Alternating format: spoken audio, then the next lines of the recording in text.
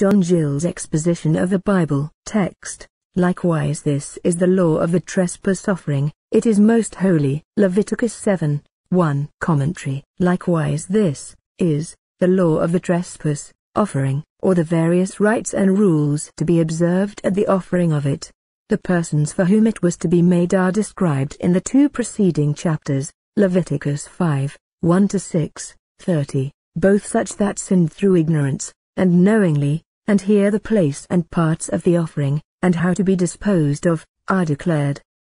It is most holy, wholly devoted for sacred use, either to the Lord, or to his priests. There were some things the Jews call light holy things, and others most holy in the highest degree. Of this sort was the trespass offering.